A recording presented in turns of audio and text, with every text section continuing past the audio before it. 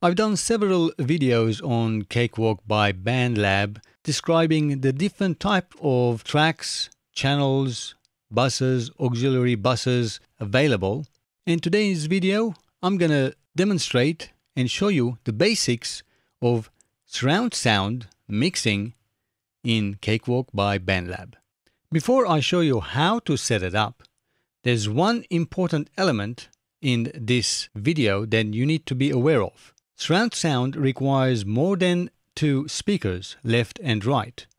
Usually, surround sound will have at least 4 and most commonly 5.1 channel.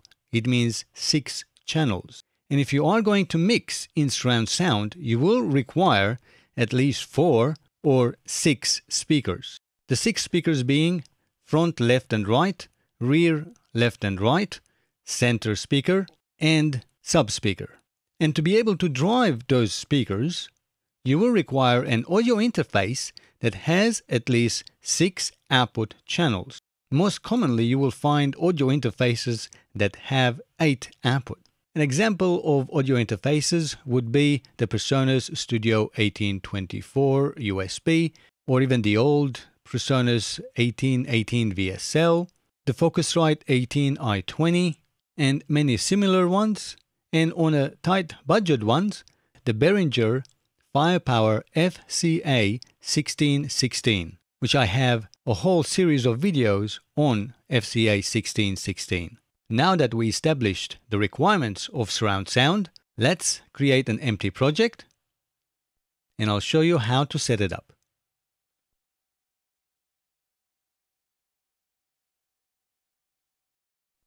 Now the question you might ask whether you can still work on a surround sound project even if you don't have any audio interface that supports 8 or at least 6 outputs.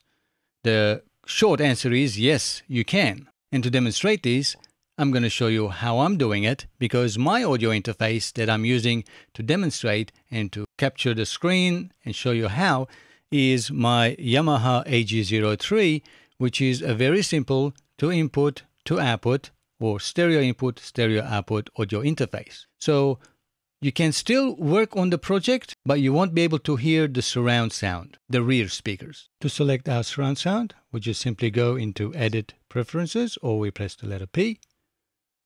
And under Project, Surround, we can assign all of the different parameters or channels into physical outputs.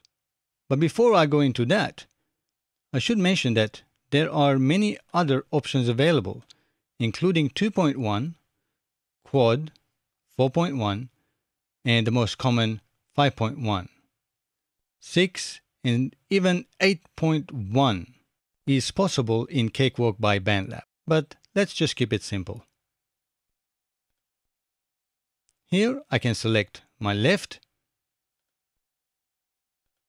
to be my audio interface's left output, and then the right.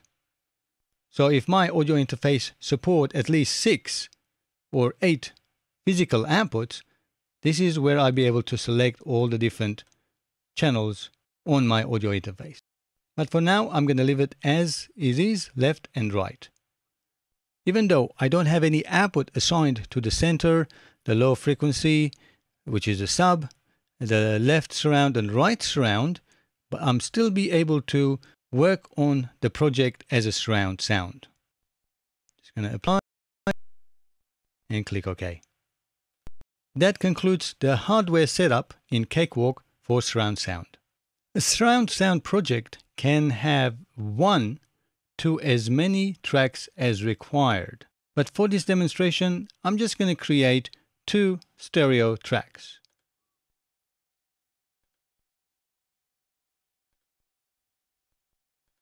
I'm going to name them as front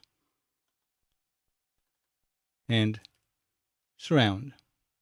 So my front channel will actually have left and right at the front, and my surround track will actually have left and right rear surround sound audio.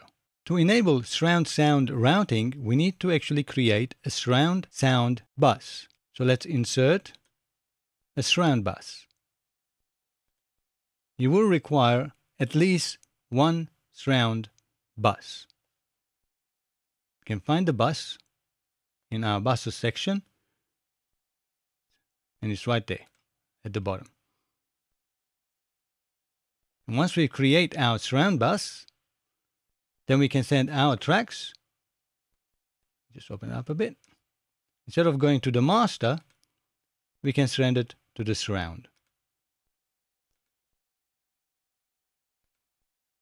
So now, tracks front and track surround, instead of going to our main master bus, they'll be routed to our surround bus, which will direct each track's audio to the appropriate surround sound speakers when we use our surround sound panning. So how do we pan them in the surround sound 360 degree? Well, if we actually look our tracks and channels, you will see that our pan looks completely different. It's not just left and right. It has multiple points. Let me create another track to demonstrate the difference.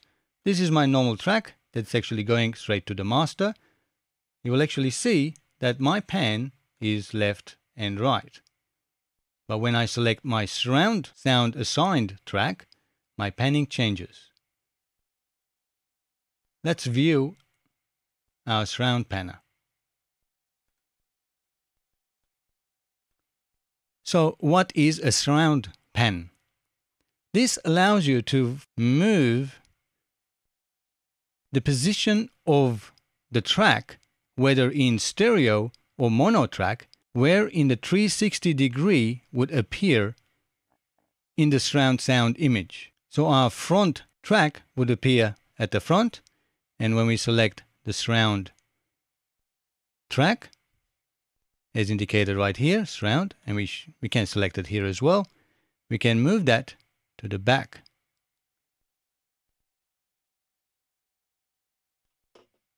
And here we can adjust the angle as well from the bottom and the width. And if we have a mono track or even a stereo track, like in this one, let's assign it to this surround. I'm just going to call it ball. And a sound of a bouncing ball, I assume. This one here.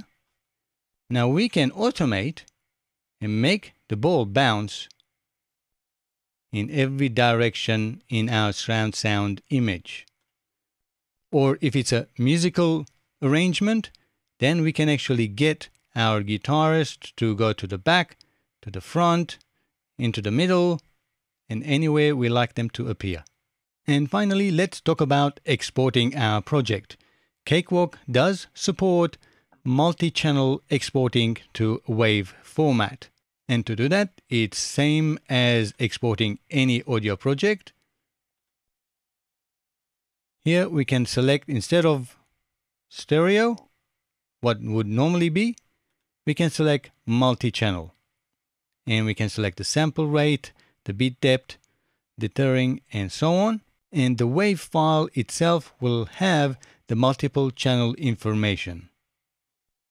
Well, now I hope you understand a little bit more about the surround sound capabilities of Cakewalk by BandLab, which not many other DAW support surround sound. And Cakewalk by BandLab being a free DAW, this capability and feature is absolutely amazing. If this video was helpful, make sure you give me the thumbs up, and as always, thanks for watching and have a great time making music.